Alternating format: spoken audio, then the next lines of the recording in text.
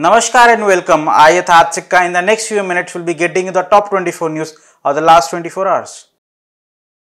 The BJP took a dig at AIMIM chief Asaduddin Owaisi amid the ongoing debate over Muslim PM that started after Indian origin Rishi Sunak became the UK Prime Minister. Owaisi reiterated that it is a dream to see a hijab-clad Prime Minister in India. To this, BJP Shehzad Poonawalla asked when the party will have the first hijab-clad president.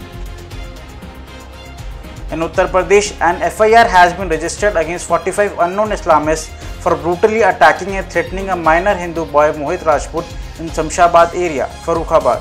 The victim was attacked over a Facebook post in which he had identified himself as a proud Hindu. The Islamists, while attacking Chauhan, threatened that they won't allow any proud Hindu to survive in the area. They also threatened the victim and asked him to take down the pro-Hindu Facebook post in which he had identified himself as a proud Hindu. A Dalit man was thrashed and made to lick spit because he was in a love affair with a Muslim girl. The incident was reported in Samastipur, Bihar. In the viral video, it can be seen a Maulana forcing a youth to first spit and then lick it 5 times with his tongue. 10 Kashmiri Pandit families leave village in Shopia amid targeted terror attacks shift to Jammu. The villagers said that they had repeatedly sought protection, but the police post was set up far away from their village, forcing them to relocate to Jammu. A woman in Tamil Nadu, Trichy, lost over 9 lakh in the case of cybercrime fraud. The victim, identified as Anisha Amal, a resident of Trichy's Masjid Street, got a call few months ago stating that she had been selected as a lucky winner in Kaun Banega Crorepati. The call further stated that her cell phone number has received a prize of 35 lakhs and a BMW luxury car as a gift. In a swift coordinated search and rescue operation, the Indian Coast Guard rescued 20 Bangladeshi fishermen from the sea on October 25 upon being sighted by the Coast Guard Dornier aircraft, which was on surveillance sortie post landfall of cyclone Sitrang. Prime Minister Narendra Modi to attend Chintan Shivar of Home Ministers of all the states on October 28. The Shivars will deliberate the issues like the modernization of police forces, cybercrime management, coastal security, women's safety and drug trafficking. Mallikarjun Kharge officially takes charge as Congress president. Till the last minute, efforts were made to make Rahul Gandhi the party president, as only he can challenge Modi and the government. Today is a new beginning. We congratulate Mallikarjun Kharge and will work to strengthen the party, says Rajasthan CM Ashok Gehlot. After slapping Google for a fine of 1337 crore for anti-competitive practices related to Android mobile devices 5 days ago, the CCI imposed a further penalty of 936 crore on the tech giant for what it is said was abusing in dominant position with respect to Play Store policies apart from issuing a cease and the desist order. Indian vaccine manufacturing capacity is incredible, says White House COVID-19 response coordinator. Attacks on Hindu temples in Bangladesh continues as a Ma Kali temple attacked and idols vandalized by Islamic radicals on the morning of Diwali, October 24 in Dinajpur district by Tushar Islam and gang.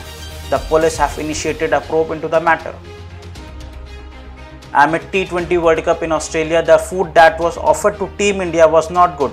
They were just given sandwiches, and they have also told ICC that the food provided after the practice session in Sydney was cold and not good. One terrorist killed in Sudapura area near LOC in Kupwara, incriminating material including arms and ammunition recovered by the Indian Army. The National Investigation Agency on October 25 had summoned Punjabi singer Afsana Khan, a close friend of Sidhu Moosewala, in an ongoing investigation into the criminal gangster terror syndicates. She was interrogated at the NIA headquarters in the capital. According to the sources, Afsana Khan was questioned about her association with the Bambiha gang, an arch rival of Vishnoi gang. In Delhi, a Zomato delivery boy Mohammad Nadeem sets Khan Market police station on fire. The accused also thrashed window panes of the police station. He was immediately arrested by the police. Islamists trolled veteran Indian fast bowler Zahir Khan for putting tilak on his forehead on the occasion of Diwali.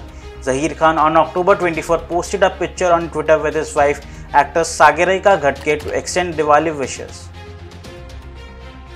Delhi CM Arvind Kejriwal appealed the central government and the Prime Minister Modi to put the photo of Shri Ganesh Ji and Shri Lakshmi Ji along with Gandhi Ji's photo on our fresh currency notes. The BJP leader Sambit Patra slams Arvind Kejriwal, says his politics is now taking a U-turn. He is the same man who declined ever to go to Ayodhya's Ram temple, claiming God won't accept the prayers offered there. He is the same man who laughed and called exodus of Kashmiri Pandits a lie. Attacking Kejriwal and Aam Aadmi Party, BJP MP Manoj Tiwari said that their minister, Gujarat chief and leaders have abused Hindu gods and said many things, and yet they are in the party. They are bringing new tactics to save face in the polls. Those who objected Ram temple have come with a new mask. President Draupadi Murmu received credentials from Joyce Kakura Matsi, High Commissioner of Uganda, Nargyun Tha, Ambassador of Vietnam, and Dr. Iraj Elahi, Ambassador of Iran at Rashtrapati Bhavan. Delhi Lieutenant Governor V.K. Saxena approached Chhath Puja at designated ghats on the Yamuna, asked CM Arvind Kejriwal to ensure clean ghats and water for devotees. Today, India will play its second match of the T20 World Cup against Netherlands. India reports 830 fresh COVID-19 cases and 1771 recoveries in the last 24 hours. Active cases stand at 21,607. We will be back with news at 9 tomorrow. Till then, stay safe, stay healthy, and do not forget to like and share the video. Subscribe to our channel.